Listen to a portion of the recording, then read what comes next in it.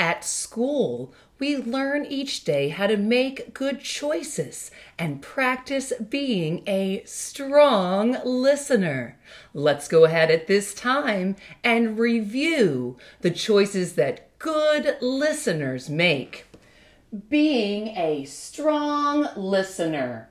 A listener pays attention.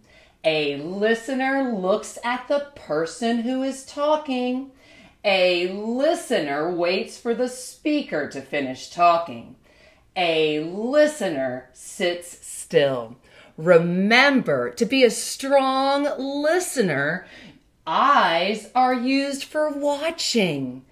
Ears are used for listening. Mouth is to stay silent. And your body is still in its own place.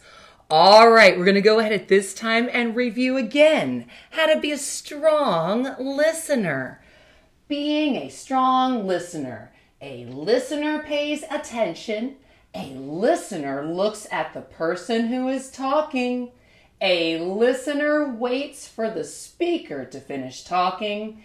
A listener sits still. That's what good listeners do.